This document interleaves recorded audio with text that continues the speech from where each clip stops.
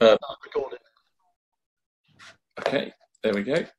Yeah, so one of the ideas was we get a lot of equipment that we would like to test prior to it going on sale. And in the UK, as you guys can imagine, that isn't always easy. You know, sometimes we can go several weeks, a month without any clear skies. So we wanted a test bed for equipment. We wanted somewhere where we would get guaranteed, well, as much as anything is guaranteed, clear skies. And at the same time, we wanted to make the data available to the public. We wanted to give people access to this data, so on those cloudy nights, people can have a go at processing it. We've had various talks so far where we've had some demos of processing that data. And we really just wanted to open it up to the community and invite people to suggest targets, things that they maybe can't reach from the UK. And we also want to be reactive with it. So if there's special events happening, if there's interesting things going on, we would like to be able to point the scope there and make, give people access to that data as quickly as possible.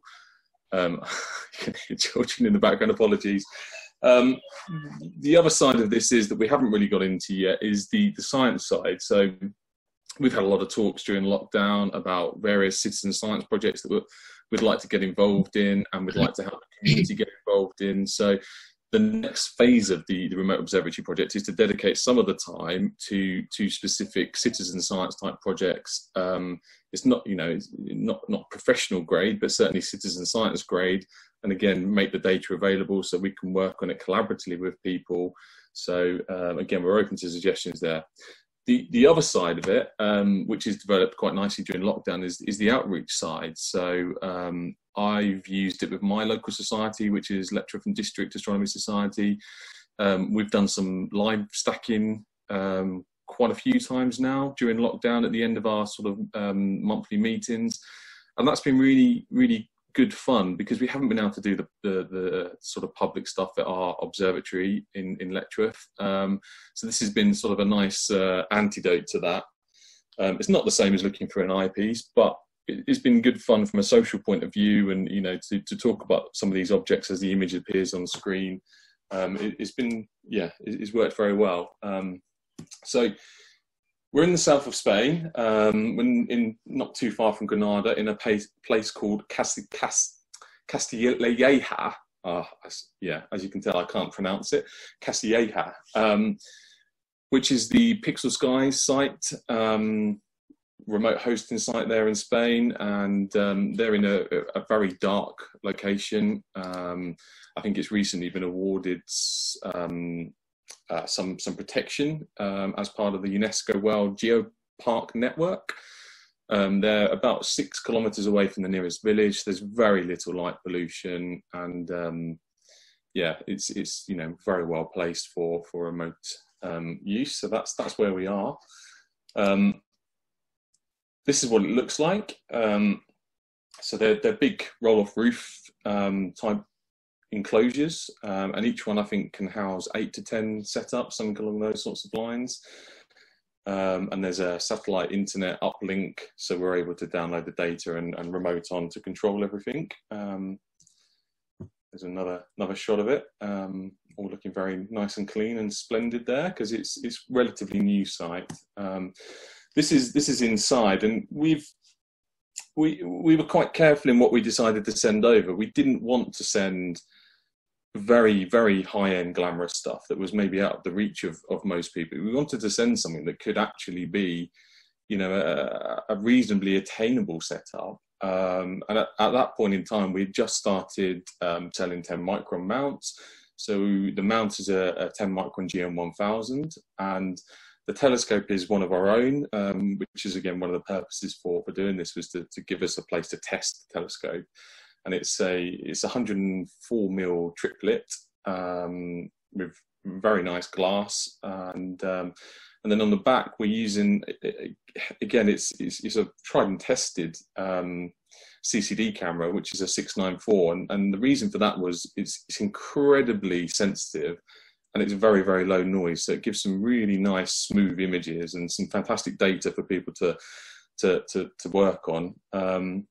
We're using a set of Optolong filters. We're using a Lodestar because it's the best guide camera you can get still, very sensitive. And the thing on the front of the scope is, I was just explaining to Dave, it's called a flip flat, which is a remote controlled flap that can also be used as a light source for taking your flat images. So again, for remote operation, it just means we can do everything remotely. We're using a lakeside focuser, and we're using a Mount Hub Pro to control everything. And what else have we got on there? I'm sure I'm missing something, but it's worked very well for us. We sent over our own peer as well, because we just started selling Pulsar Observatory, so we wanted to send over a Pulsar peer.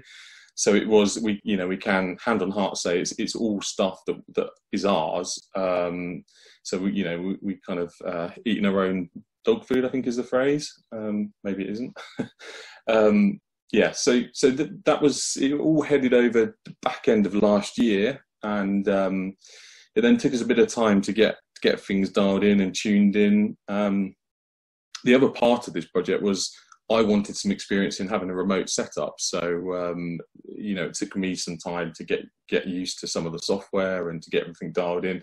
So we spent several months testing, and then we decided we wanted to change the filter wheel because Starlight Express released the MIDI filter wheel, which has 7 positions. Before we only had 5 positions.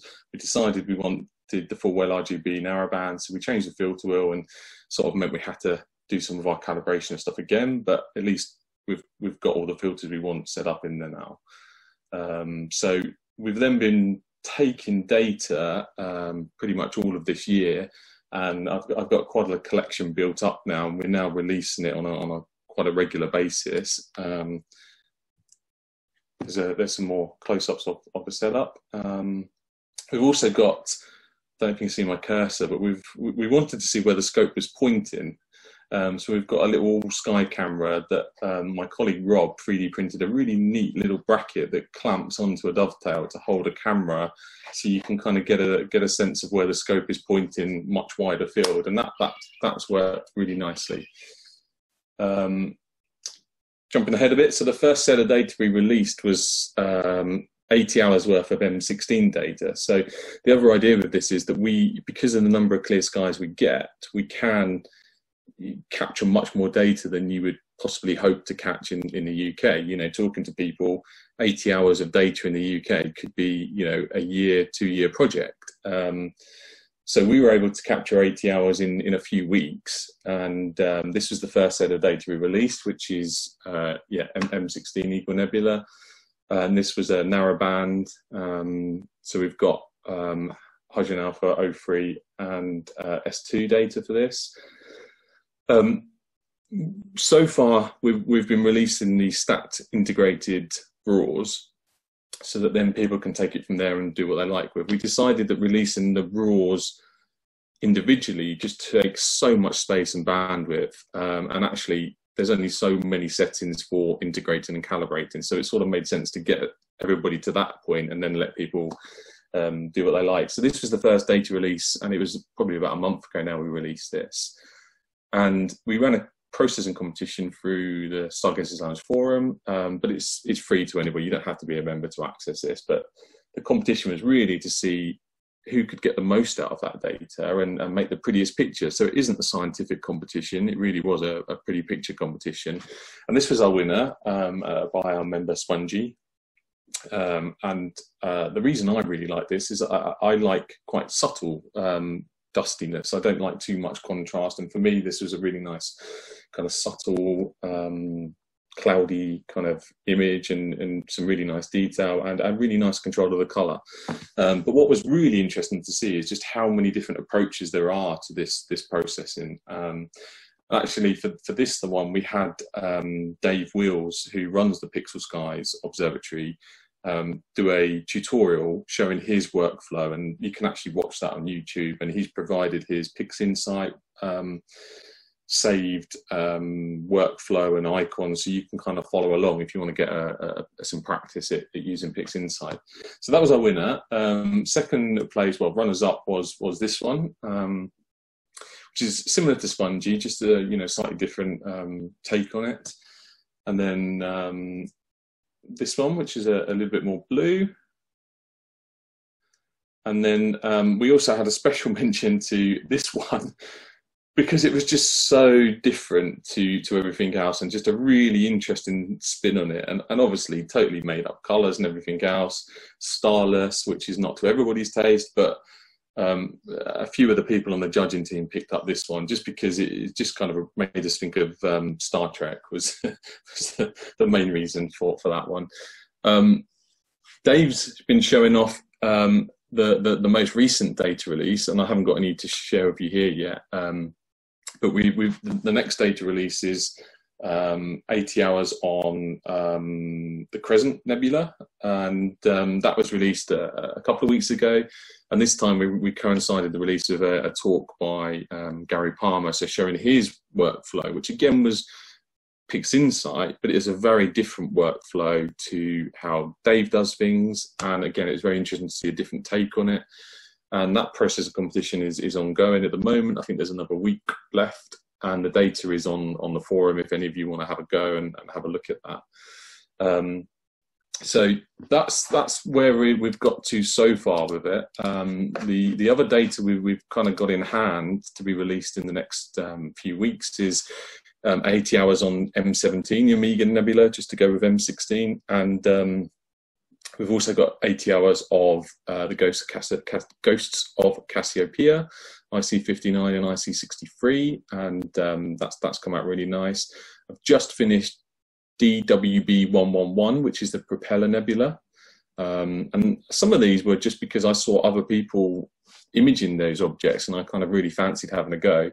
The next one was actually a community request, which was for M33, and I think M33 can be a tricky target in the UK. Can be tricky to get enough time on it. It can be quite faint, and potentially require some decent seeing, etc. So we're about halfway through M33. So really, we're open for suggestions for the next set of data people would like us to have a go at capturing.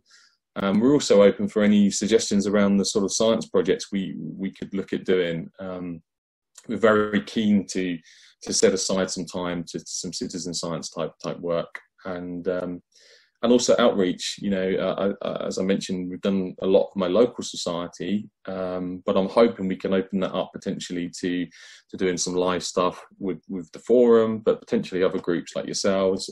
We may even be able to do some of that tonight. I'm desperately looking at the cloud sensor over in Spain, which is unfortunately showing the roof is still closed. So that may not be possible, but it might be something we can arrange later in the year to start a little bit later at night or when the clocks change. So that's a whistle-stop tour of what it's about and where we've got to so far, and like I say, hopefully where we're going next. The feedback has been really incredible so far, and the participation we've had has been fantastic, to the extent that we're now contemplating a second setup specifically for planetary, because looking around, not many people do planetary setups in remote observatories. It tends to be people want deep sky stuff, but as we've found over the last month or so, or certainly as I've found, and I'm sure you guys would have as well, the seeing in the UK is absolutely pants at times, and with the planets so well placed, it's been quite frustrating for me not to be able to get a nice capture myself. So I would love to have a longer focal length set up somewhere like Pixel Skies, where we can get some excellent seeing and more clear nights to actually get some good data, and then make that available publicly as well. So that's where we are. That's hopefully where we're going. And the participation from the community, such as yourselves, is kind of what keeps these projects going, and hopefully means I can persuade Steve at First Light Optics to let me do more of them, because in my ideal world I would have lots of these. So yeah, that's me. Happy to answer any questions. Thanks so much, Grant. Fantastic. Yeah. Good stuff. Yeah, as you can see, the background behind me is the Crescent Nebula. You probably wouldn't recognise it from that image because there's so much detail captured in it. You can't really see the crescent I mean, it doesn't. It's worth saying. I don't think remote setups like this replace doing it for yourself. I still have you can't see because of my background, but I still have a setup in the UK. I really enjoy that kind of process of setting up in the garden and then trying to get stuff for yourself. And I don't think it replaces looking for an eyepiece. I just think it's something else. You know, I think it's a very broad hobby we have, and it's all good fun. Grant, yeah. Because you've got 80 hours of data on these images, is that using multiple scopes or just one scope? So at the moment, it's just using the one scope, and it's just purely because we get so many clear skies over there. And I mean, to be honest, there's times where I think I'm possibly capturing too much data for an object, and you get to the point where it's maybe not adding anything. And I think as I get more experience with it, I'll probably, you know, some objects I might get less, some I might get more. But certainly so far, 80 hours. Actually, the Eagle Nebula was 100 hours, but I ended up then killing quite a lot of subs that I'd taken during when it was a bit too moonlight and they weren't really adding any value. So, you know, there's a bit of experience for me there. Thank you. Grant, how do you go on with security and electricity and things like that where you are? Because I'm presuming you're quite isolated. Yeah, I mean, they have, so they've got very heavy-duty UPSs, and they've got, I think there's solar there. There is mains electricity. It's not so far off the beaten track. It's so they do have mains electricity, but they also have to have backups, and they rely on satellite internet, which does mean it's a little bit laggy at times. So it's kind of a good mix, really. I think what I've been told, and I was hoping to get there physically this year for a visit. What I've been told is it's not somewhere you go for a holiday, unless it's an astronomy holiday, because it's, you know, there's no touristy things nearby. So good for me. Yeah, and there is they do have accommodation on site, and they live nearby in cave houses actually, which are just up the road from the observatory, which is pretty cool. So is there an opportunity to be able to go on a, if I wanted the phrase? I don't know. They do courses and things like that on sites, and they do have accommodation. I mean, it's worth having a look at their website, pixelskiesastro.com. So you can book accommodation there in one of their cave hotels, and you can take kit with you. And Dave, you know, Dave will help with courses. Dave's an image processing guru and very, very experienced with equipment, because how the process works, they do the setup for you, and I feel very guilty about this. All we did was literally ship a load of stuff over, and Dave and Colin just do everything, and they do such a good job of the cabling. It really puts my cabling to shame. But they know what's required to make a scope work reliably remotely, which is maybe not something we all think about, you know, the cable snags and bits and pieces like that. So, yeah, they're very experienced, and you guys may have met them. They do come over. They were at Astrofest, and they were also at IIS as well. So they do come over here. They're both expats. They're both from the UK originally. I'll put a link for that on the website. Cool. As well, so we've all got that there. I think I've messaged Dave to see if he will if he'll open the roof for us. So if it opens, I'll give you a shout. I'm watching the screen. I don't know how long people have got. I'm also very happy to show you the remote desktop if people are interested, and show you the software we're using and stuff like that. You're more than welcome to see. It just depends how interesting that is to people. It's interesting to me because I'm a geek on these kind of things, but I know it's not. Looking at software isn't everybody's cup of tea. It'll be interesting to see it, that's for sure. Yeah, definitely. Okay. Yeah, got a thumbs up there from Tony. Yeah. Right. I'm just going to stop sharing and then share the remote desktop instead. Yeah, have you've done this for Stargazing, I guess, Grant? Well, again, embarrassing.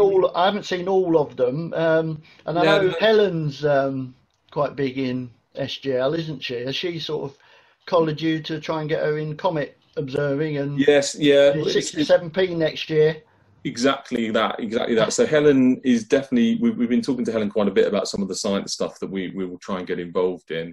I'm ashamed to say I haven't done a live share like this where we actually try and do some live stacking with SGL yet, and that's simply because we do the SGL talks on a Sunday night, so by the time they finish, Sunday night's a school night, and with the kids and stuff, I'm loath to stay up too late on the Sunday night. So I suspect once the clocks change, we'll do a lot more of this, and I hope we will be able to do some specific nights where we do almost like a virtual star party. In fact, we were using this as a backup on Saturday for International Observe the Moon Night, but of all our luck, it was cloudy in the UK and cloudy in Spain, so we got about a 10-second live view of the moon from Spain, and that was our lot, unfortunately. So hopefully you can see the screen as it stands. It's PhDs knocking around, but we're not interested in that at the moment. What we were interested in at the moment is the Cloud Watcher stuff. So the remote, the observatory themselves have the weather stations. So this isn't our kit, but they let you tie into them so we can see what's going on over there. So at the moment, unfortunately, it's just dipped into the slightly cloudy, but I'm hoping Dave's going to override it and open the roof for me anyway, because it's not wet, it's only slightly cloudy. But how it works is there's a 15-minute delay from the point it changes to clear before the roof opens, and that's to stop the roof opening and closing all night long. So if you can imagine a little bit of passing cloud and the roof would close and then it would open. So there's just a little bit of a delay built into that, which caught us out at the beginning a few times where the weather station was saying it's clear and we couldn't see anything through the scope, and it was because the roof wasn't open. So now there's a little app that we also have which just tells us exactly what the roof's doing, which is quite handy. So hopefully, as I say, Dave will override that. Everything over there is on 2 IP, which is internet controlled power switches. So there's one for the mount and there's one for the Mount Hub Pro, and then everything else then hangs up the Mount Hub Pro. So this is what I do on a daily and twice a day basis. I log in the morning and check what it did the night before, and I power it all off, and then I log in just early evening, power it all on, and then set things going. So it could be more automated than that, but I like to kind of see what's going on. I like to be logging in once or twice a day and just monitor what's what. So I've already switched on the focus controller and the camera, and we've got one dew band on it. Not that I think it particularly needs it, but we have one anyway, just in case. And that's also turned on. So we know we're all powered up and ready to go. The software we use for control is Sequence Generator Pro.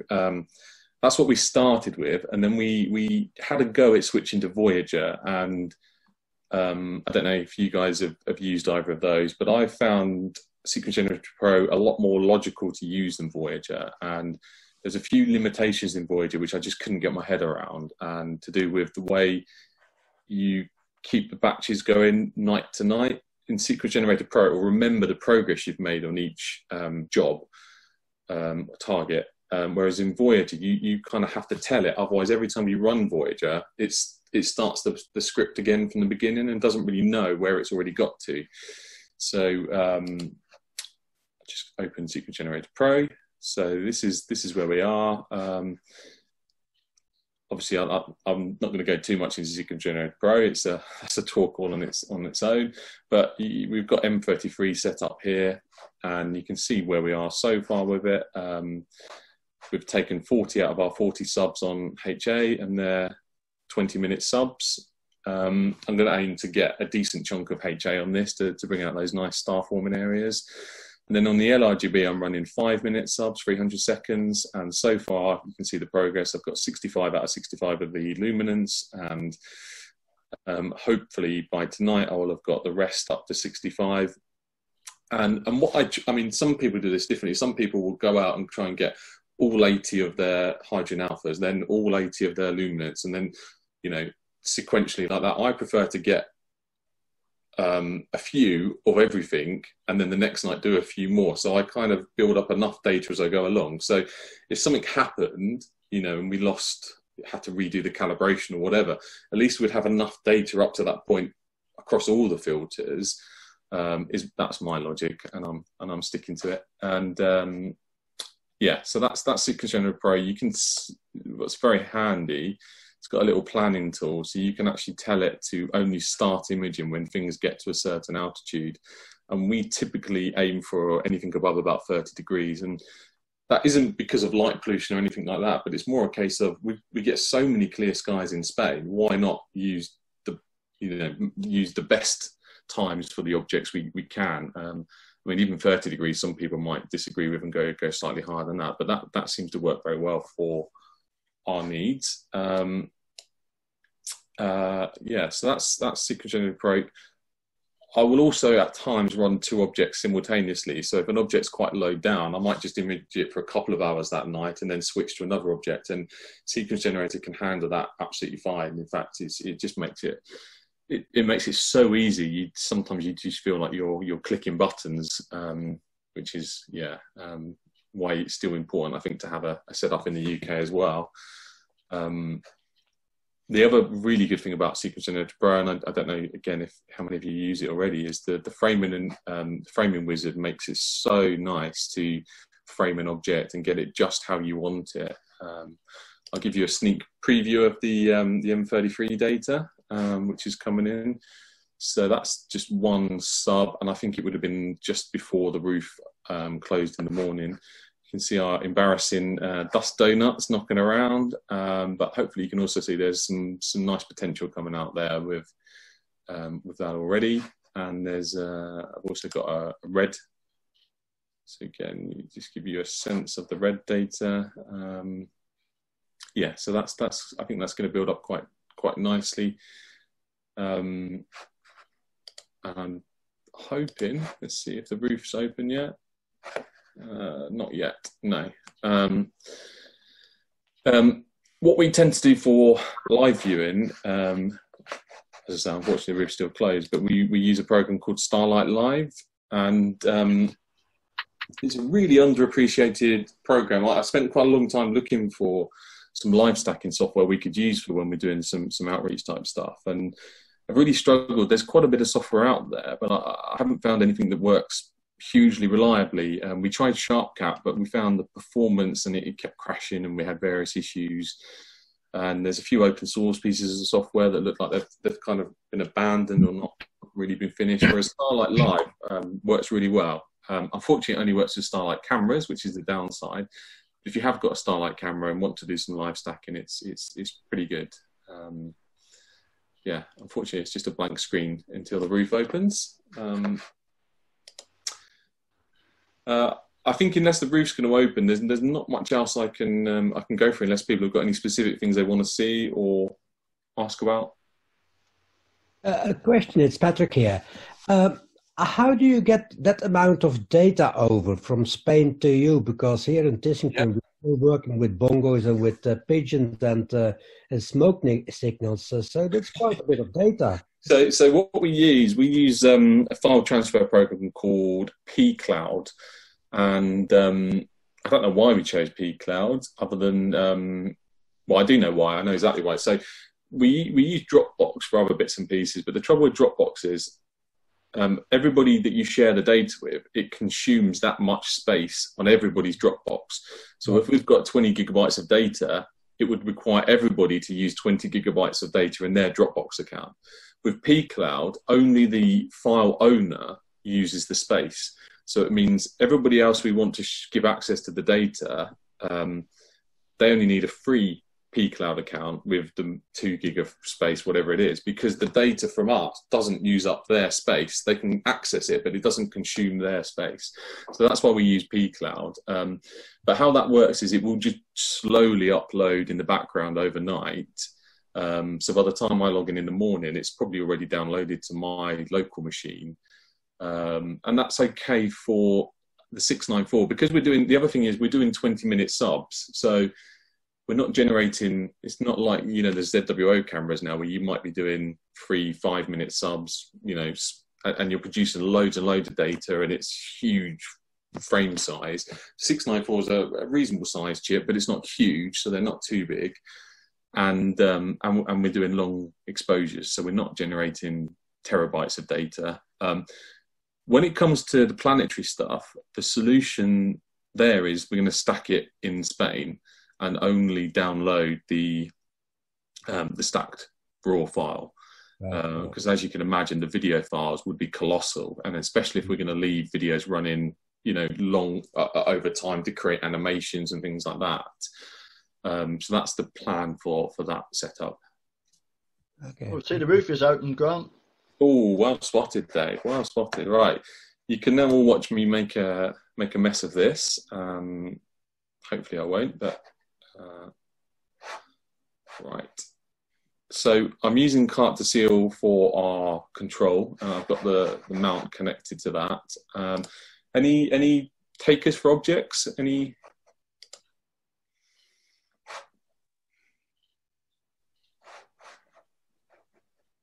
Andromeda Galaxy. It's a bit low, is it, at the moment? I don't know. It's not too bad. Shouldn't be.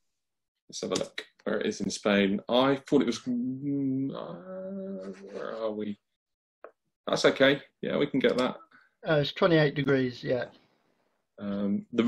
Because it's a roll-off. Because it's a roll-off roof. The way it's designed is that the roof has to be able to close at any time without having to tell people you need to slew your mount, park your mount, or anything like that. So the roof's high enough that it can close at any point. What that means is we can't really get to anything below about 20 degrees because of the position we are in the observatory, which was a little bit of an issue with the comets earlier in the year at times, but you can work around that. Right, so in theory, we're going to be on Andromeda. I haven't refocused this yet, so let's see what the focus position is like. If need be, I'll refocus it, but that will take a couple of minutes just to whiz through that. So let's try it's Andromeda, so let's only try a 10-second. When you're live stacking, you tend to bin as well, just to be able to build up the data a bit quicker. So let's hit our button and see what happens.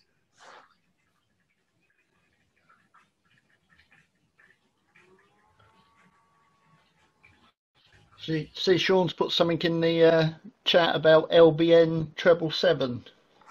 Okay, we can have a go at that next. Yeah, that's an LRGB broadband. Really faint. Sorry. Bear in mind, it isn't actually clear in Spain. Dave's just opened the roof for me for us to have a little play. So if it looks rubbish, it could just be the cloud. So your tracking's spot on. Well, this is unfortunately it's not actually stacking yet either. So let's see what's going on there. Helps if I tick the button, doesn't it? A few times when I've done this and it's all crashed, people have particularly enjoyed that because it kind of shows you that no matter who you are, where you are, what kit you're using, it can all go wrong at any minute, and you can be fighting Windows, and you can be pulling your hair out. When they hide little tick boxes like that in another tab. Yeah. Right. Okay. So it's starting to stack now. So let's just give it a minute to build up again. This is using the green filter, I see. It should be the luminance filter. Where are we? There, yeah, L filter. I can see the green channel selected. Okay, yeah, we're not that because it's a mono camera. We're not. That's just for editing. So that's in the live stack, and that lets you edit particular channels. But because we're doing mono, it will just be one channel. So I think that's just a red herring. I suspect our focus. I think I'm going to have to go and focus everybody. So you're going to have to watch the very exciting process of focusing. Because no matter how parfocal they say the filters are, we all know different. and also the temperature would have changed a fair bit from this morning.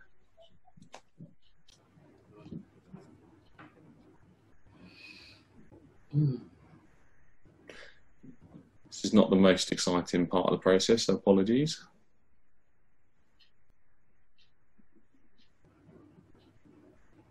Which software is this that you're using in the background to highlight all the objects?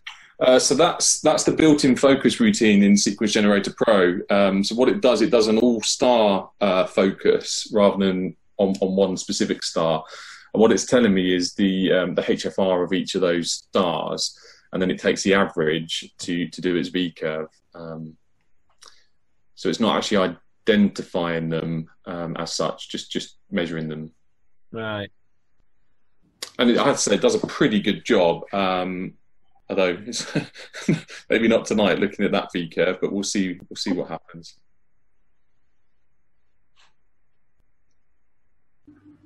I found it does struggle sometimes with globulars. It doesn't seem to like the focusing on those so much. I think it needs quite a good spread of stars.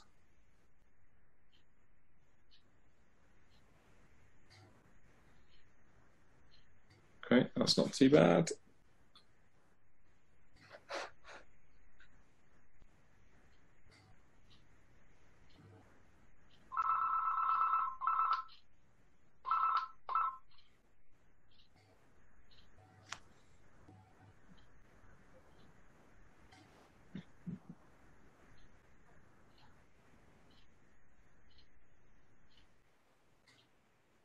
Right, there we go. That's a bit better.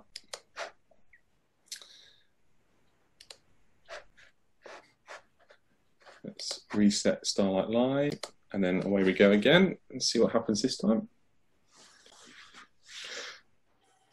I found where the live stacking software really excels is on narrowband objects. So I left this running for about half an hour on Pelican Nebula, and the image it kind of produced was almost a kind of what I would hope to get myself in the UK. It was a really, really nice finished image.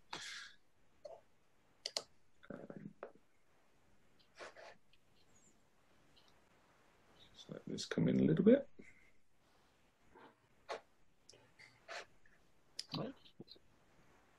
Bit tighter stars this time. And yeah, that's all smooth. Now, the trouble we're going to have here is obviously the core, which is always a challenge. And this is one area of the software I think that could be improved, is the histogram.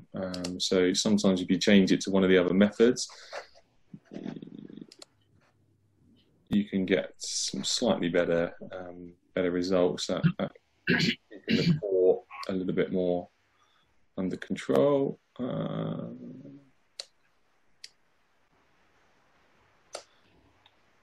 You let that just build up for a little bit. Those dust lanes are already starting to come out. I don't know how well you guys can see that on your screens, but it's starting to come through, and we're up to what, 10 second subs so far. This is our 10th coming in. So the longer you leave this,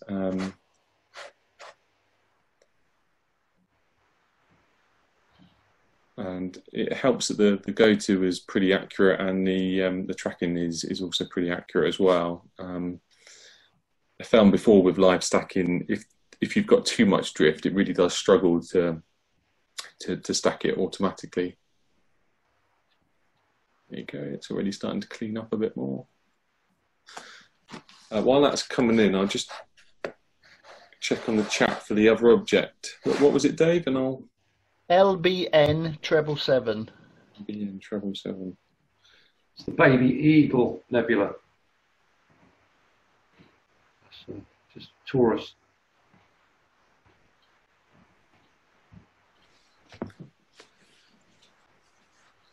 We'll let this build up just for a minute or two more and just see where we get to. don't want to stretch it too much because I think we'll just end up blowing the core.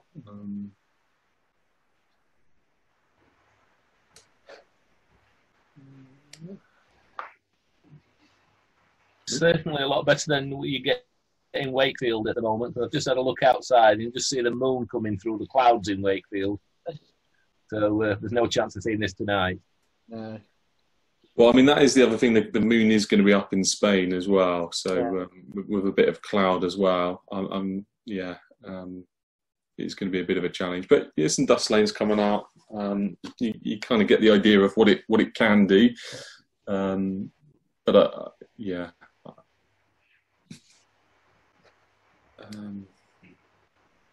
I'm quite surprised how I was expecting the field of view to be a bit tighter than that actually on Andromeda. That's not too bad. It's got quite a big chunk of it, isn't it? Yeah. And the satellite galaxy as well. It was just pure luck that it happens to be perfectly diagonal. And that's one of the other things that we may consider as an upgrade, is putting a rotator on it, because there are some objects where you kind of think, oh, if I could just turn it around a little bit, I might be able to get this in as well. And at the moment, we don't have an automatic rotator on there. Oh.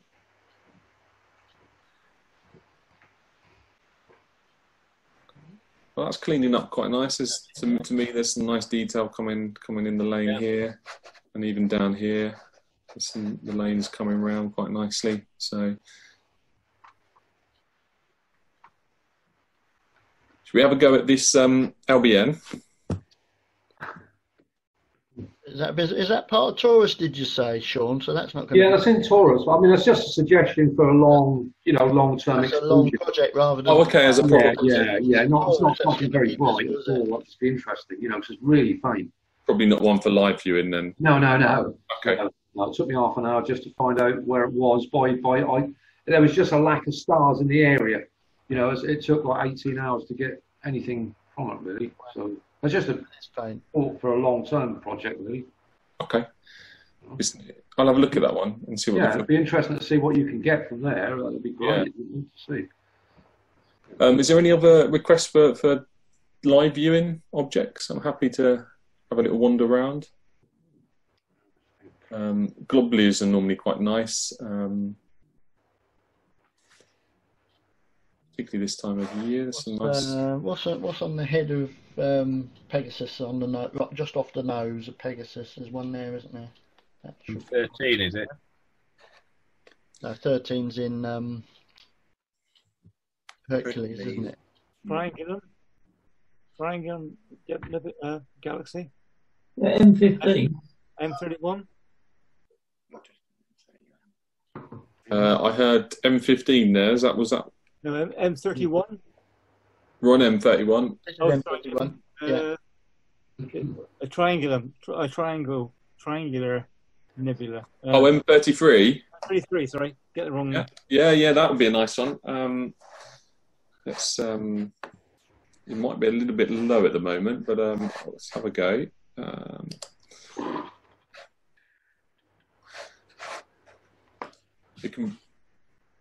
Because of the slight delay you get with the satellite, with the remote desktop, sometimes it just looks like I don't have a clue where I'm clicking, and it is, I promise it's just the delay. Well, most of the time it's a delay. Sometimes it is because I don't know what I'm doing. Here we go.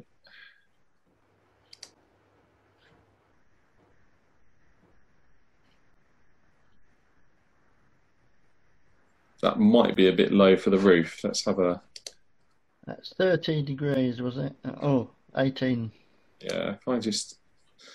Sometimes to cheat, it's easier just to run the guide camera and just see if you're actually... see, we're in the... bit low for us at the moment. That's why this... Because we are imaging M33 at the moment, but I'm not generally getting on it until about half 10 in Spain. Which is when it just gets that a little bit higher. So, any other shouts? Surely we could try it in 15 because that's more or less just a bit further west than the Andromeda Galaxy. Have a look. It's near the star Epsilon Pegasi. That's quite nice and high, so that shouldn't be a problem. Brilliant, thank you. I did actually do some nice live stacking on the Vale as well before in narrowband, and that stacked quite nicely.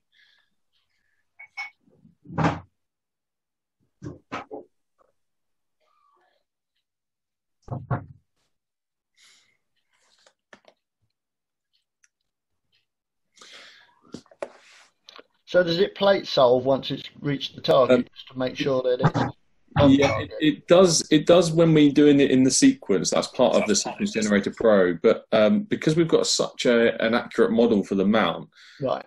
you'll see we don't actually need to for just the live viewing stuff. We're always very, very close. And even when we do it in Sequence Generator Pro, the model's so good that it plate solves once, confirms it's exactly where it expects to be, and then doesn't need to adjust. It's very, very rare it needs to adjust. If you start needing adjustments, it suggests we've maybe moved a counterweight or knocked something, or and need to redo the model. So it does take a while to set these models up in the first place, but it's well worth it.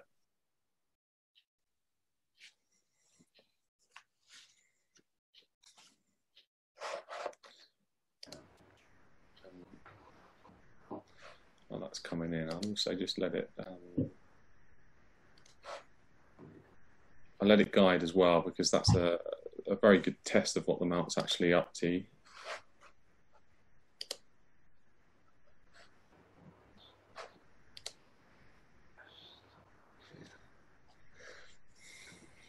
Just let a few come in. Here we go. It's starting to appear. Let's have a little stretch.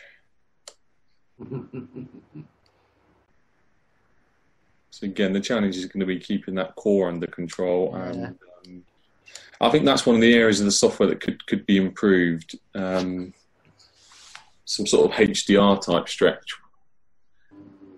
could be very handy. But that's a pretty little globular coming in. Yeah, certainly shows it. This is a core collapse globular cluster, so the centre is much more tightly compressed than M13 or 92, etc. So that's why. Beautiful, yeah. That shows quite strongly, doesn't it? That core being so tight. Yeah, I'm Richard Westwood, by the way. Hi. I like globular clusters, and that one I looked at quite recently. Beautiful cluster. I think there's some of the most beautiful things to look at visually as well. Yeah, they are. That's really good. Excellent. Shows just how quickly you can build up a picture. Yeah. And I mean, as I said earlier, I don't think it replaces live stuff. It certainly doesn't replace that feeling of looking through an eyepiece. But at the moment during lockdown, to be kind of sat here talking to you guys and share this, it's a nice replacement while we can't do some of the outreach stuff we would normally, or some of the visual stuff we would normally. It's absolutely great for me, because the scene in Wakefield has been atrocious of late. I think we've just had a few good days. We've had lots of high clouds, so seeing something like this is a real cheer up. Thank you. I think what I've also enjoyed doing this with my local society is when, I'm happy to steer and drive, but when people shout out what they want to look at, and then there's other people that can kind of chip in and talk about the object, like you were just doing, talking about the core collapse there. I think it's a really interesting way to learn about objects by sharing that knowledge around between ourselves. Adrian's just chatted. P's one in M15 would be a nice project. Yeah, we haven't done a globular cluster yet for actual sort of getting some more data on one. So yeah, that would be a good shout. I have to say, I'm absolutely rubbish at processing broadband targets, so I've tended to steer more towards the narrowband stuff. But we have had some requests for some more broadband stuff. Nick, I see you in the tonight. Have you got any objects in that sort of area that you'd be interested in having a quick look at? I'm here. Well, Stefan's quintet's always quite fun, but obviously we're using a relatively small aperture APO at the moment. Lovely telescope, super setup, but I would have thought perhaps some of these faint stuff might be a bit tricky. Mm. That would be my view, but you know, or the NGC 7331. The Elite group. Yeah. Again, the moon might interfere with that too much tonight, though. Galaxy is probably not the best subject for tonight. But overall, yeah, great stuff. Yeah, Stephen's quintet's quite high, so we could have a. Yeah, it's up in this vicinity. Of course. Pegasus, isn't it? So it's still Pegasus. It's north of M15. So, but I think they'll be tiny at this scale, won't they? Yeah, yeah. Well, I mean, we can always do it for a couple of stacks and just see what comes in. Sure, nothing lost. Let's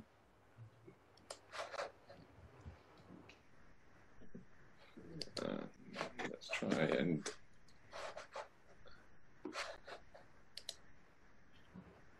I've just got to show you how nice that guiding graph is. I'm sorry, but that is. I absolutely love that. Just showing off. It absolutely is showing off. I wish I could get that with my old EQ6, that's for sure.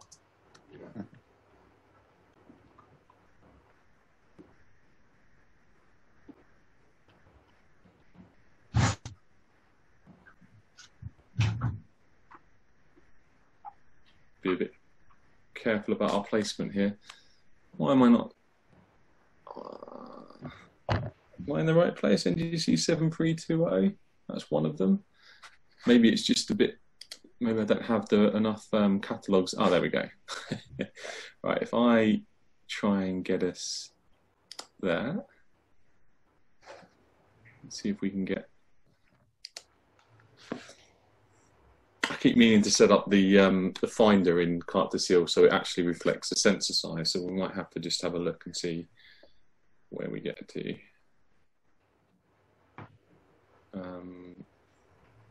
Because I think it is bigger than that default one. So let's have a look.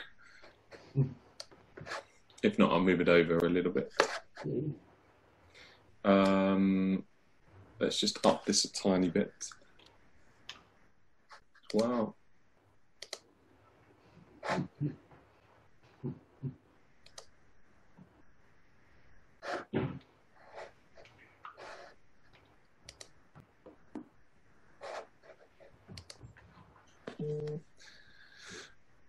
One of the other things we're hoping to do, or I'm hoping to do, is on the second setup is have a wide field piggybacked lens or scope for outreach with a color camera on, because some of the feedback I've had doing this is, you know, can we see some color? And it's possible with a filter wheel, but it would just take that much longer to build it up live.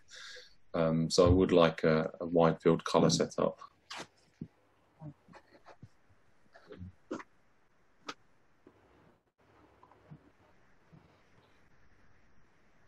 As you can tell, I'm pretty much a kid in the sweet shop.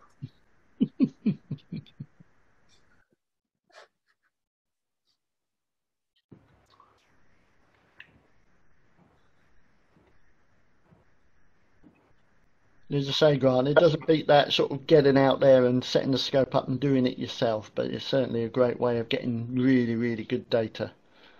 Absolutely. I think the other thing that I've considered doing this as part of this project is, you know, I know several people who can't physically get out and do it themselves now, or so this offers an alternative for those people to still enjoy the hobby in a you know, slightly different way. And I think as time goes on, I suspect that's going to become even more. I know what happened. I didn't restart my guiding, so it's now had a little bit of unhappiness. That was my fault. Apologies. Let's go for that one, please. Yeah, that's what the trailing is. That. Let's just kill that. Stop that. Kill that. Start again. Yeah, so I think that's where the technology is really going to help people. You know, and even if I know a number of people that have a sort of remote setup, but it is actually in their garden as well. So that convenience factor is a big thing. But there is, you know, there is still then doing the visual stuff as well. I think there's room for all of this. Yeah. I know some people are quite against remote setups, but to me, it's all just part of the same hobby, and it's just different facets. Yeah. And if you enjoy it, you enjoy it. If you prefer something else, well, great. You know, it's not an either or. No. No. So I've had fun having a play with the 2 sets of data that's come out already. I mean, the interesting thing I've learned from this is as I said, you know, we've put reasonably modest equipment over there, and that's the thing that I've learned, which is a lot of the remote setups out there, people have put huge, great mounts, huge, great telescopes over there. And actually, the key thing about Spain is the number of clear skies. It isn't the equipment, you know, it isn't spending 20, 30,000 pounds on equipment. It's just having those clear skies and the good seeing. And actually, with modest intermediate kit in good conditions, you can go an awfully long way. You can just see it coming in over here, can't you? And there's a few little bits. Grant, do you offer this as a sort of service to other astronomy societies who might want to sort of have something like this on a night time, sort of pre-planned with targets to view, etc.? Yeah, it's something we're growing into. So I've had a couple of people ask me about that now, and as I say, I've been offering it to my local society. I really do need to do it with the forum next, because if I don't, I'm going to get shot.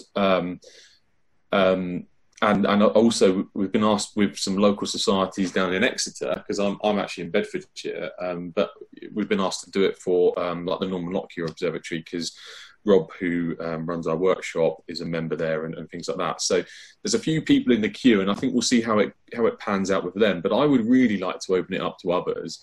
At the moment, there's no easy way for me to do it other than for me to be here sort of hosting it and driving, which I'm happy to do, but you know, obviously I can't necessarily do that every night. But one of the things we're exploring is whether we could make it something that people could use literally themselves, and they could log in and drive it themselves. But that would take a bit of training, and obviously there's some security issues and stuff we need to get our heads around. But it's certainly something we're considering and heading towards.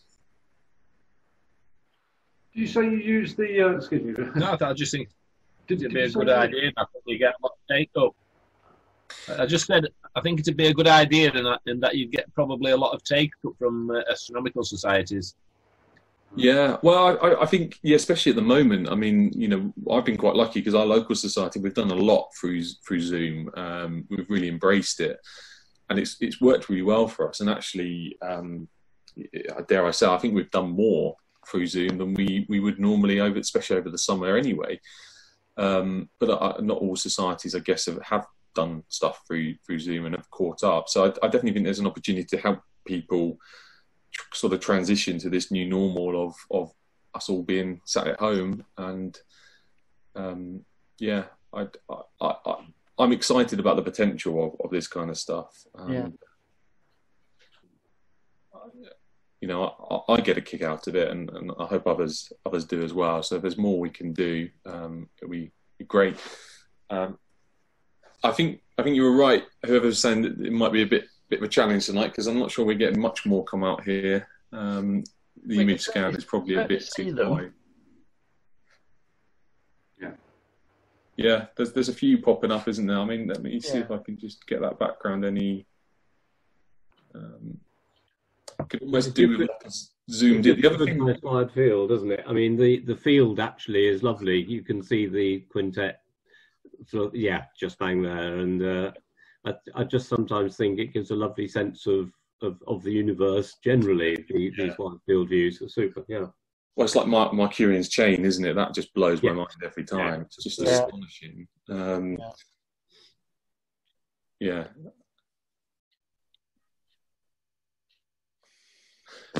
Is there any other requests for objects? Any other questions for Grant? Or requests for objects? Yes, Grant. Is any chance of finding the ring nebula? Yeah, there is. It's quite small in this field of view, but it's something I did go to the other day, so I'll happily do it again. I tried last night and I couldn't find it. M57, isn't it? Yeah, that's right, yeah. I always get it confused with dumbbell, which is M27. I always, in my head, they just, yeah. I have to say, I had a super vision. We actually, we did open up the observatory at Letchworth the other week, just because it hadn't been used since last year, essentially. So we had to go up there and check the roof and stuff was operating, and we did actually fire the telescope up and had a visual look at M57. And for a 14-inch, it was glorious. It was it's a very long focal length Meade, so actually it was not a bad scale. Whereas sometimes you look at it visually and it's so tiny, you think you've missed it.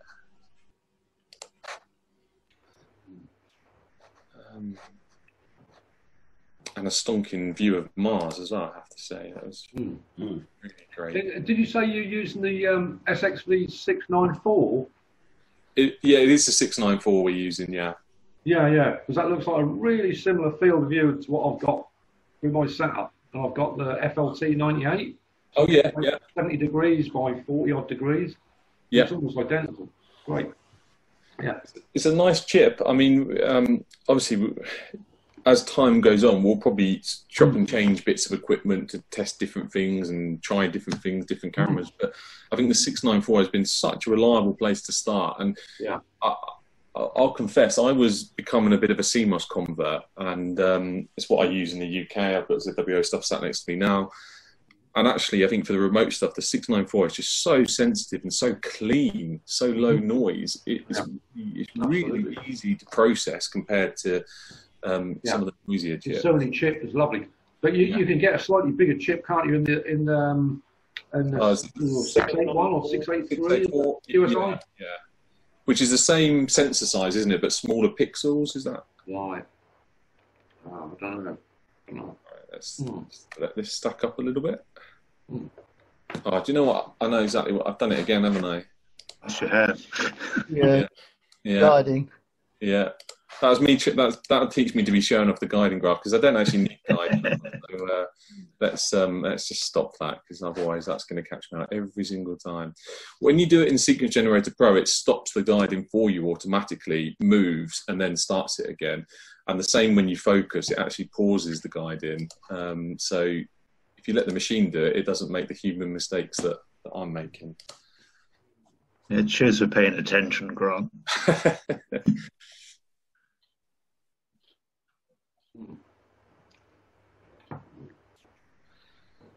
Let's give it a few seconds to...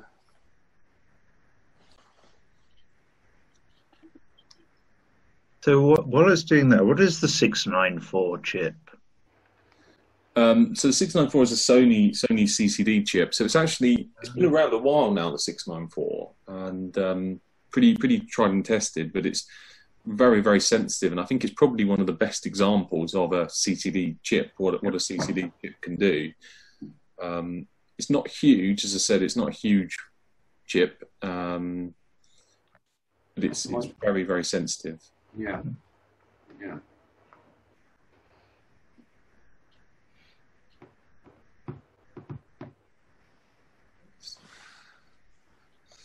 Let's see if it stacks this time. No, why is it not stacking? What you sometimes can do is just have a look at one of the raw exposures and then try and understand, okay. Yeah. So it's there, so that's just one exposure. So why is it not stacking? So it looks like it's not matching up enough stars for some reason. Why would it not? I've had this happen a few times, and I don't know whether it's a software thing or quite what the issue is, but you can see there, we've obviously caught it, and there's obviously stars there, but for whatever reason, so that's just a single 20-second frame. Yeah. And I don't know whether this is the software hasn't been sort of updated for quite a few years now, so I don't know whether there's some bugs, and particularly when there's a lot of stars in the field that it's picked up. So you can see here it's picked up 1,200 stars, but for some reason it hasn't been able to match any of them, which makes no sense to me. So yeah, not quite sure why. let's just see if I can get it to work. What does your PhD say it's doing, Grant? I've turned PhD off now. Oh, okay. I'm with you. Let's just double check. Yeah, there we go. We're off.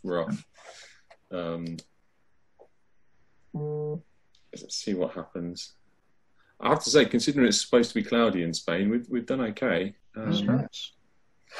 Yeah, for whatever reason, it just won't stack this particular targets, and I've got no idea why. I don't think it's certainly not lack of stars. I don't think it's focus. It might, the focus might need a little tweak, but it's not far enough off that I would imagine that would be an issue. Yeah, not sure on that one. But anyway, you can very clearly see it, can't you? It's yeah, certainly can. It doesn't need much exposure. My camera would be really, really nice for this sort of outreach stuff. The other thing that would be nice is an invert on this, because there's times like on the last set of objects, Stephen's Quintet, if you could invert it, I think some of those galaxies would pop out a lot more.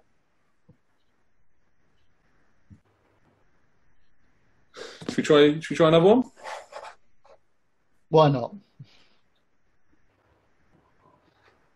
What do people fancy? What else have we got? Can we get a view of Mars, please?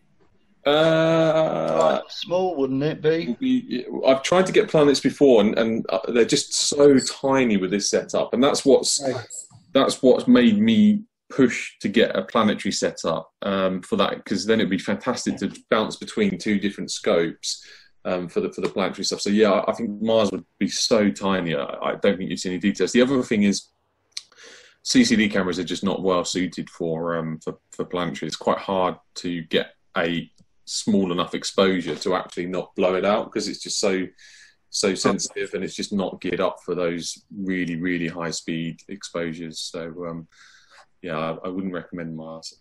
We did okay getting the moons of Jupiter, but you couldn't really see any detail on Jupiter itself because of that.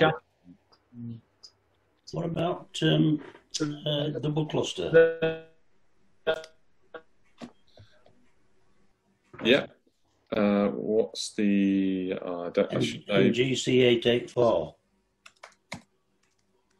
NGC 884. There we go. It's one of my favourites. It's a funny object, though, isn't it? Because it's an object I don't believe I've ever seen a picture as good as it looks visually. No, right, yeah. Do you know what I mean? I think it's just such a fantastic visual object, and for whatever reason, photos just don't ever seem to capture it in the same way. The first time I saw it was I had a 10-inch Dob, and it was just immaculate. And since that, I've had other scopes, and it looks still great, but it's never been the same as in the Dob. See, I'm a big believer that I think certain objects are made for certain telescopes. So I really think M13 is made for a C11. I don't care what anyone says. I've never had such a good view of M13 as I had for a C11. And trying other scopes, I've never quite captured that same field of view, that same sense. Let's have a look and see what we get. Right, guiding is off. I'm not going to make that mistake again. It's why you have to have more than one telescope, isn't it? That's it looks a lot like the Ring Nebula, that. Let's see what happens.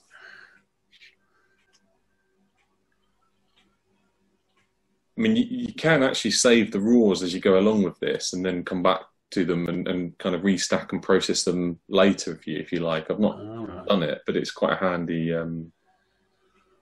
feature.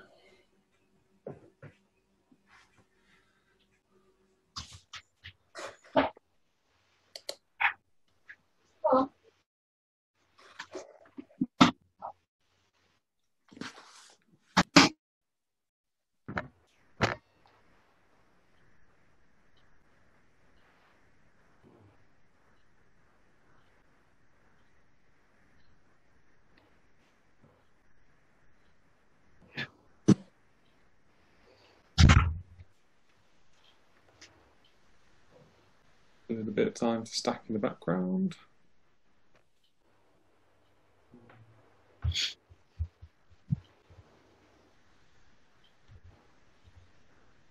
Okay.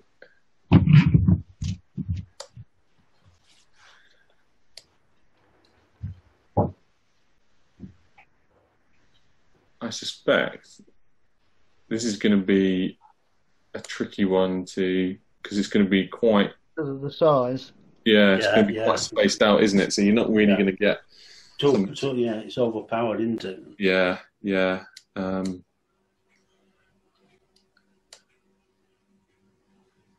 Yeah, I don't think that's going to. An object really for the size. What about a narrowband object, particularly as the moon potentially? Is that what we were Heart and Soul's right next door, isn't it? Yeah, why not? Try and have a look at the Soul. It's probably a better field of view than Heart.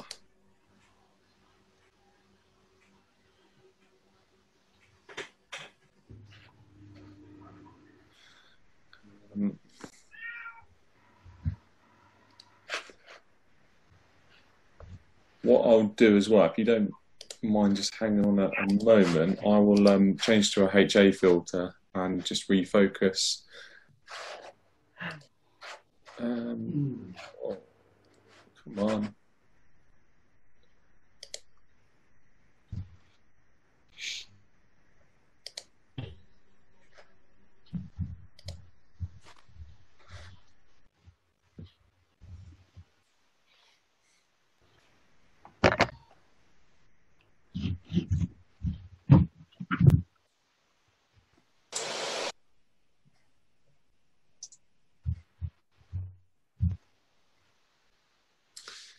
Is anybody getting any clear skies in the UK tonight?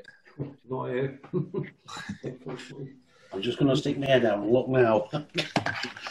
I was just checking. It looks like it's cloudy. And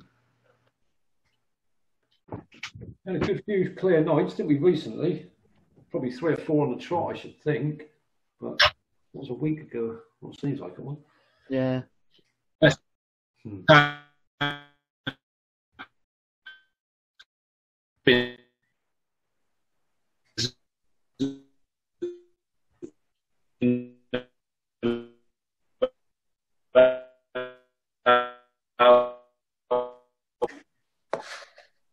No, it's quite cloudy. Colin, I think you're trying to say in the something, but we can't quite hear morning.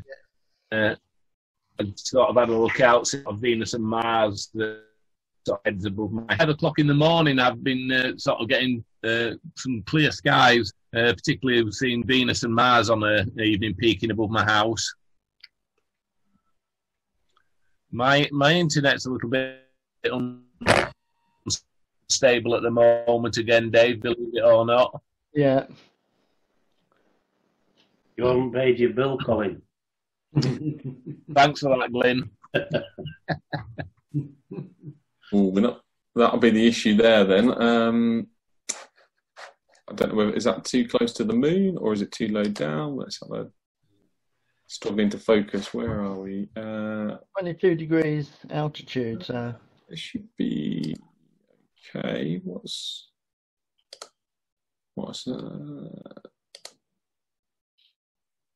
unless that is just, yeah, that might just be a bit on the low side. Let me flick to a different narrowband target just quickly and then refocus on that because we're just not getting anything there, so it's got nothing to go on, so it just picks up the noise. You can see it's thinking bits of noise of the stars and then gets itself in a bit of a pickle.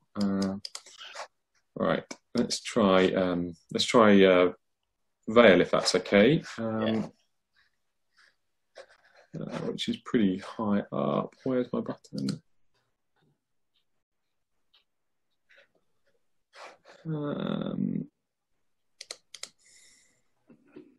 Actually, if we go Pickering's triangle, that would be quite a nice.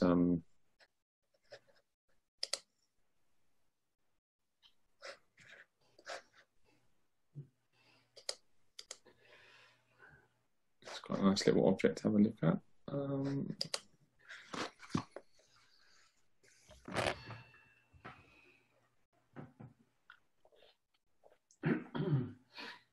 Grant, Tony's put a couple of things in the chat. Let me find the chat screen. Sorry,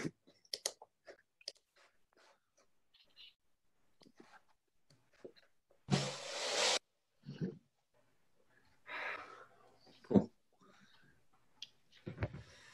Yeah, I'm happy to talk to anyone about either the setup we've got or remote hosting generally, because actually now we've done it, we've gained quite a bit of experience in what it takes, and I've got some really good partnerships with the guys over there in Spain. I think that'll be the next one is wanting one in Chile as well, just so we've got the kind of a spread. I think that'd be very fun.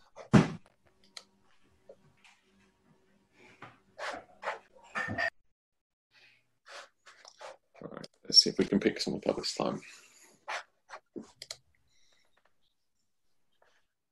Looks better. See some stars this time. You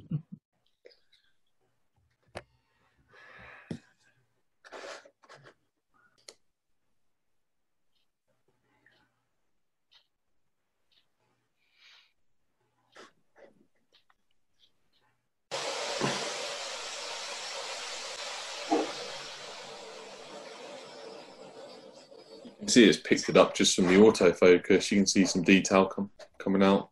Yeah. Yeah. So we should get some nice stuff here. I think that's the other thing I would say about the live stacking stuff. It does show you things in a different way, obviously, to what you'd see them visually, and will often bring out stuff that you would never have a hope of seeing visually, but it isn't quite full-on imaging because it does build up in front of you. I think it's kind of somewhere in between. It's, I guess, EAA.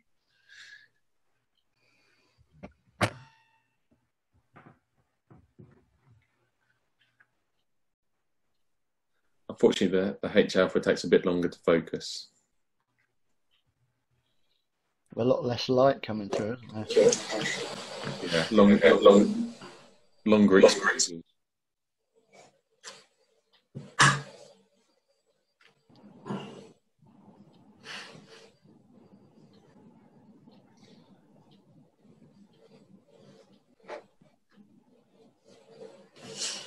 But also much tighter stars once it does get focused.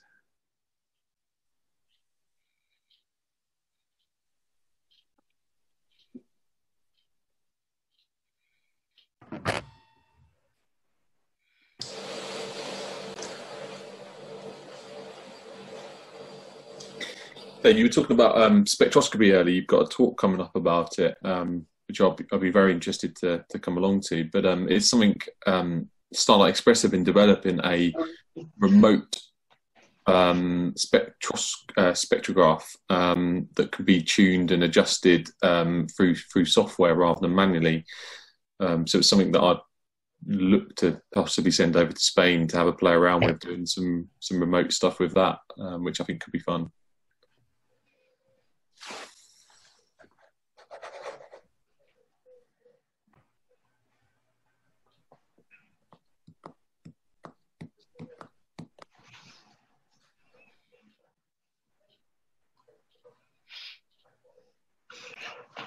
Grant, if you want to come in on Tom Field's talk, then please, you're welcome. Yeah, I'd be very interested. We've been looking for somebody to do a talk for Stargazing because quite a few people have asked for a spectroscopy talk. Yeah. There's a lot of interest in it, isn't there? But I don't think there's that many people doing talks about it and educating people about it. So it's kind of a bit intimidating. I think it's a bit intimidating to get into spectroscopy. It's an alternative to astrophotography, so... Grant, Hugh Allen in Mendip, Astronomers, does an excellent talk. He's a real expert in the subject. Hugh, was it Hugh Allen? Hugh Allen, yeah. He's the man. Hugh Allen. He's the man. Very good.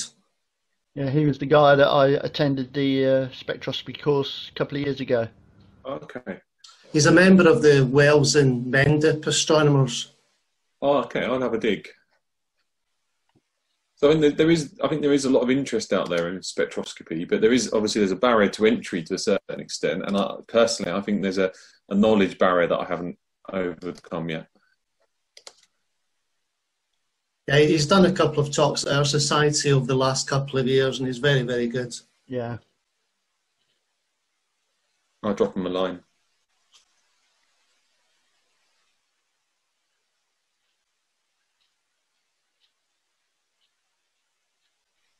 So I've upped the exposure a little bit on this to 30 seconds, just because it might take that a little bit more, being hydrogen alpha.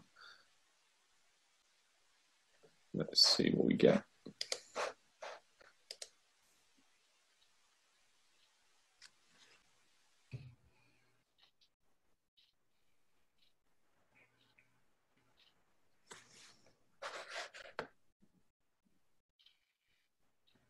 Oh, sorry, I missed the question there from Tony asking about the cost of remote leasing. Tony, I'm not sure if you're still there. So obviously, I'm in the very lucky position that I haven't had to pay for the kit. It's the company's kit. We'll send it out there for a period of time, and then we'll swap it over and sell stuff off as clearance or whatever. The actual cost of the remote hosting, I believe Pixel Skies is £300 a month for your space and your internet connection and your power and everything else. So it's that once your kit's in there, that's everything. And then I think for that you get so many hours of remote hands as well, where Dave will actually, adjust bits and pieces, clean filters for you, or tweak back focus distances, whatever you need. There's an element of that you get each month, and then you can pay for more of that if you need more support from them. There is also an upfront cost, an installation cost, and they were phenomenal with that. They really were. As I was talking about earlier, the cabling job they did, it got to the point where they installed all the software, they did all the modeling, all the polar alignment. So the first time I logged in was to a ready-to-go machine, and it really did feel like I was cheating. But because they know what they're doing, and for them it's much quicker, and also I think it then means they know what kit's in their observatory and they know how to support it for you because they installed it. If you want to, you can travel over there and take your kit and then install it yourself with their support. Obviously, at the moment, I don't know how much of that is possible. But we sent over a man in a van, which was actually much cheaper than using a courier. There's various services where there's people in the UK who travel over to Spain or other countries on a regular basis, and you just book space in a van, and that was much cheaper than a courier, and meant we could send it packaged in the way we wanted it packaged rather than for couriers. So as you can imagine, because we sent over a metal pier, if we'd sent that via DHL or something like that, it would have cost an absolute fortune. So actually the man in a van service worked really well. But we just had to wait for it to fit with the schedule of those kind of services, if that makes sense. And then, yeah, Dave and Colin turned it around in a few days. I think there's a YouTube video actually of them putting it all together. There was a couple of mistakes we made about missing bits and pieces or missing adapters. We thought we'd got everything we needed, but invariably there's odds and ends. But they have quite a good stock of cables and adapters and bits and pieces. They have a few rules about not rules is the wrong thing, but there's a few recommendations about kit they recommend you send over there, simply because of reliability, but also things like they recommend a certain brand of USB cable just because in their experience it's much more reliable, and they don't really want to be going out plugging USB cables in and out all night long. So there's bits and pieces that you can kind of get from their knowledge and experience of doing this for quite a while now, which is definitely worth using. It's Lindy cables they recommend, by the way, which are pretty reliable. Thank you very much for that, Grant. No worries. We're planning lots of things, but we're planning to build sort of a mini website for this project rather than hosting bits and pieces all over the place. So when we do that, we will put the video on there and some sort of more information about how it works. And the bits and pieces we use and why. That's coming in quite nicely. I don't know if you. I don't know if we can tweak it a little bit more. So there we go.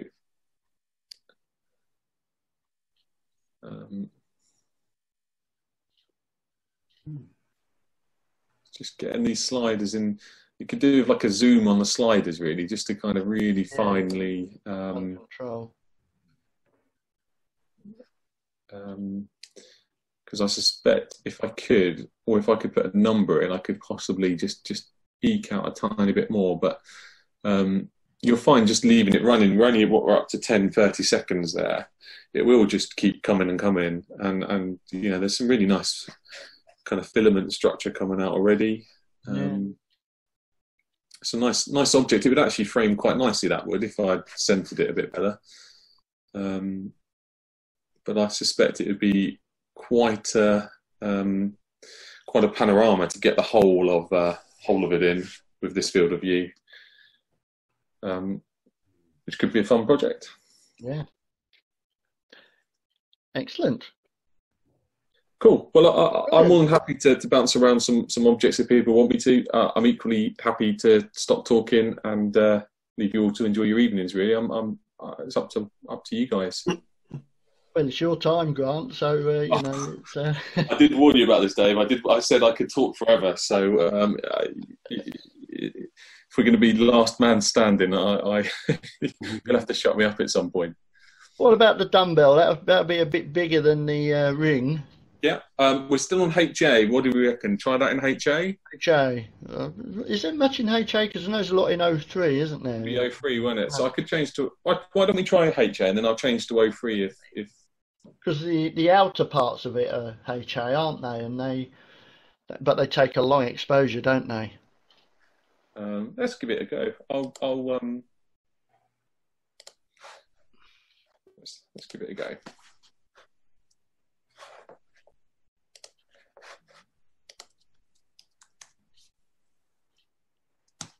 Oh, M27. I told you I'd get them mixed up.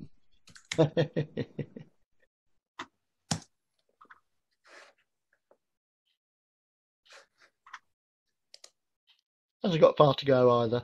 No, just round the corner. There's a nice thing about the 10 micro mounts as well. They really do fly around. Their slew speed is incredible.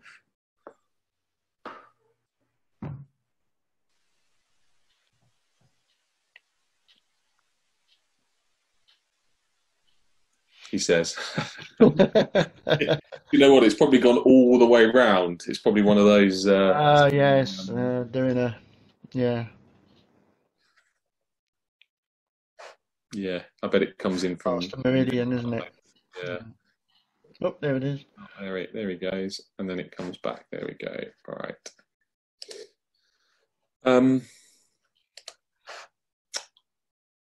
Let's. I tell you what, the O3 and the HA probably aren't going to be too much different in terms of focus points. So let me change to the O3 and then just see if I need to refocus. I will, but as you saw before, it's a few minute process, which is I need to set my offsets up.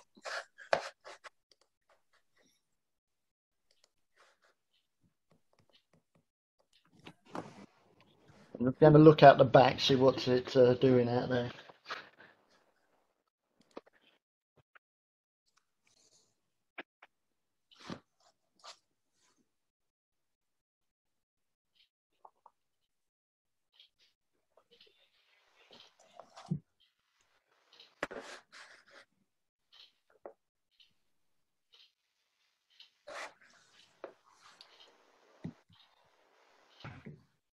Oh, there we go. It's not bad for 30 seconds. Not at all. Oh, wow. I mean, you're already getting that outer kind of edge, which can be trickier to pick up in the UK. I've switched to the stacked view now, so it will just got to wait.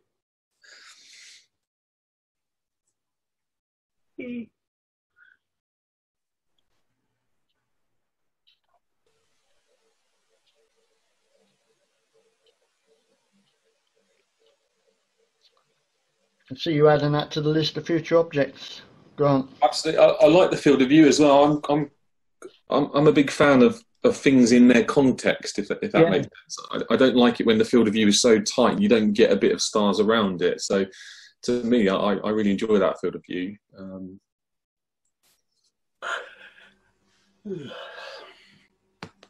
Oh, look at that! There we go. That, lovely.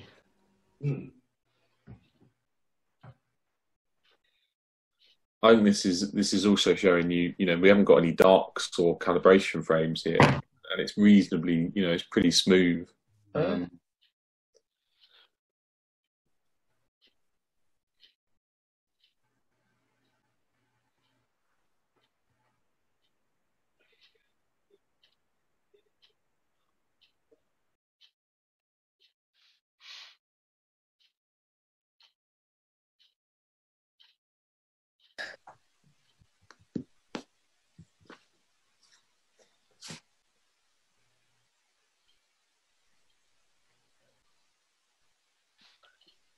Telling me my internet connection's unstable now.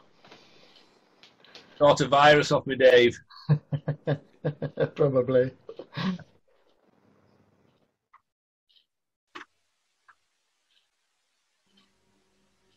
Look at that, no, nice detail coming out in there now. There is, isn't there? Some really nice detail down here starting to come through. Oh, cool. So this is with the moon up and not a properly clear night. It's pretty high, isn't it? So that does help, yeah. There's quite a bit of structure coming. Grant, how many hours of data would you take for something like that? You were talking about 80 hours previously. Yeah, I mean, this, as I said, this may be as much my sort of inexperience of doing such long, because prior to this, the most I'd ever hoped to get of any object is maybe 10, 15 hours, because I didn't have a permanent setup in the UK. So trying to do longer hours on targets over multiple nights was almost impossible. So unless I got a particularly good night, or was it a star party, I'd really struggle. So I went all in, and I was kind of, the first few objects I was trying to get 100 hours, and now I've cut it down to 80 hours. But I suspect something like this, actually, probably 30, 40 hours, it's going to be then diminishing returns after that point, where, there's so low noise anyway, you've got all the detail you're probably going to get. The advice I've had from a few people is you get to the point where you're probably not actually adding anything. So for this, because it's quite nice and bright, I probably would have a look after 40 hours. And that's what I've also been doing now is, as I talked about earlier, I don't just try and get all of the HA and then all of the O3. I try and get a mix as I go. So I probably would look after 48 hours and just see where are we up to, and take a judgment call, do a very rough process and just see what's actually there. And then maybe, if you look at the quality of data and you think, okay, the O3 is lacking a little bit, I could come back and do an extra chunk on the O3. So that's how I'm playing it now. It is almost be a bit more led by the object and the conditions at the time, rather than kind of specifically saying I want 88 hours. But again, I'm learning as much as anyone on this, probably more than anyone. So I'm very happy to take any advice anyone has on what they think is good numbers. I mean, the PixInsight weighted preprocessor seems to do a very good job now as well of sorting out any dodgy frames or poorer quality stuff. So I think we're kind of in a golden age with software at the moment. It's knowing how to use it, I think, is the tricky bit. So many different ways of using this software as well. I think that's the incredible thing about PixInsight, isn't it? It is just a box of tools. I've not used it, so I mean, any experience with that one at all. Every single time I've watched someone do a demo, there's different ways of doing it, different sequences of the way you do it, different approaches. So I really do see it as you are giving someone a toolbox full of stuff, and it's then away you go and build something with it. And I think it just then means you've got to invest a lot of time and effort into learning those tools to get the best out of it. And then you realise, as I have recently, that it doesn't even quite work like that, because each object, most people then have a slightly different process on that particular object. So there's not one pre-described way of doing things. And it's why I've been quite interested to see different people's approaches, because I know some people that will spend hours and hours and hours doing their processing, and then other people that will spend an hour and get what I think is very, very acceptable results. And it's that diminishing returns thing, I think, sometimes. Yeah. You know, how far do you want to go with things? How much do you want to polish? Yeah. That's coming in lovely, isn't it, now? It is really nice, yeah. 13 stacks there. 30 seconds. It's definitely a project. Yeah, definitely. Definitely. Well, it'll be interesting as well to see how far you can get this dust outwards as well. You know, how much you can push it. Yeah, Rachel, processing life. Yeah.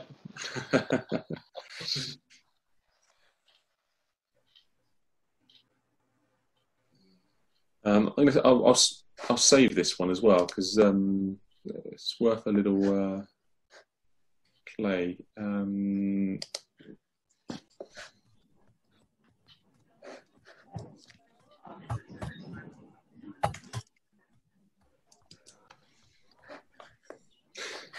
Cool.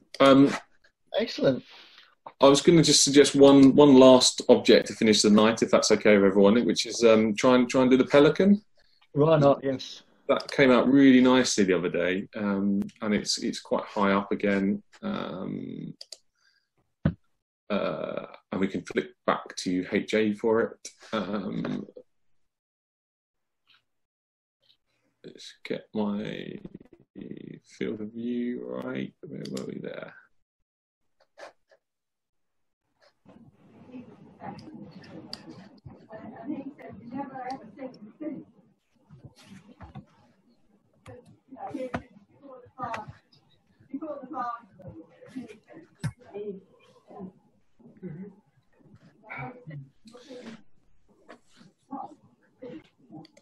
I think the other thing I'd say about this is, in terms of outreach stuff, is with kids, you know, we've done a lot of outreach stuff up at the observatory, and the tricky thing is it is hard. If you've never looked for an eyepiece, it's hard to understand where to put your head, how to get it just right, how to get a nice view. And if you've then got a queue of 20, 30 people, and you've got to give people 1 or 2 minutes each, it can be very challenging. And I think having stuff on screen, you know, as I say, it doesn't replace that visual view, but it is something. It is worthwhile, I believe, for outreach. Yeah. I mean, if you showed this to my kids, it would blow their mind. You know, my little boy would love that picture. Thing is, though, Grant, if you are doing that sort of outreach, you could talk to them prior to sort of zooming in, for want of a phrase, and get them to select X number of objects amongst themselves to sort of then pass back to you. So you've got a fixed time for your absolutely, and be able to do it that way. And I think it's hard to explain, but in my mind, the fact this is live means it's different to just throwing up a picture we find on Google. I don't know why, but there's something different about something being kind of appearing in front of your eyes, and you know that somewhere there's a telescope moving around the sky and there's photons hitting a camera. You know, there's something different.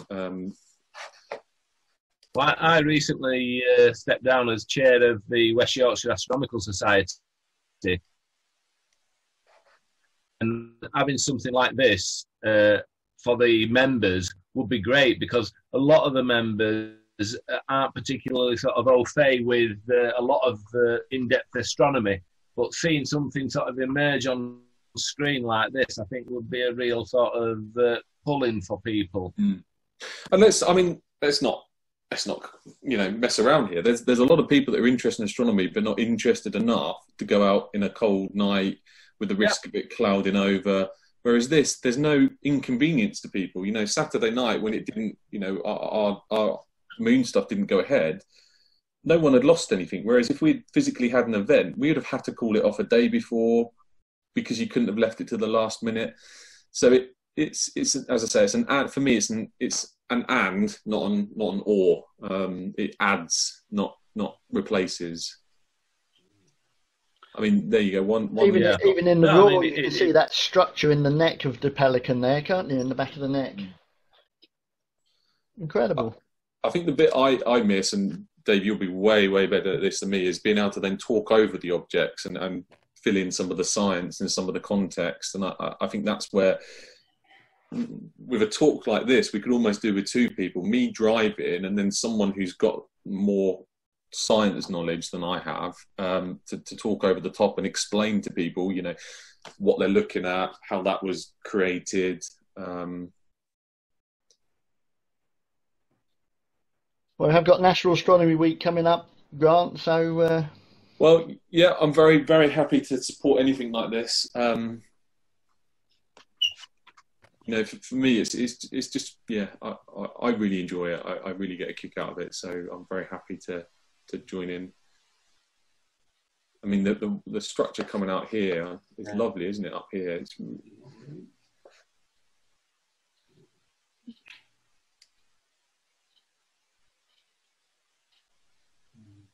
let that come in a little bit.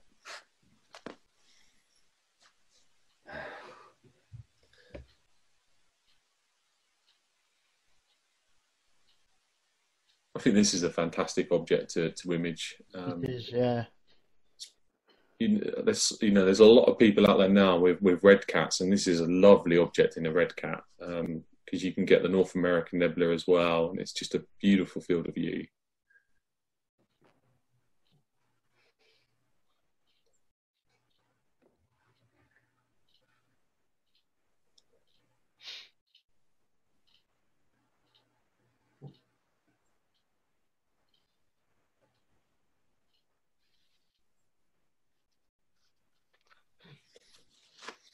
I think the other thing missing from this kind of remote stuff at the moment is solar.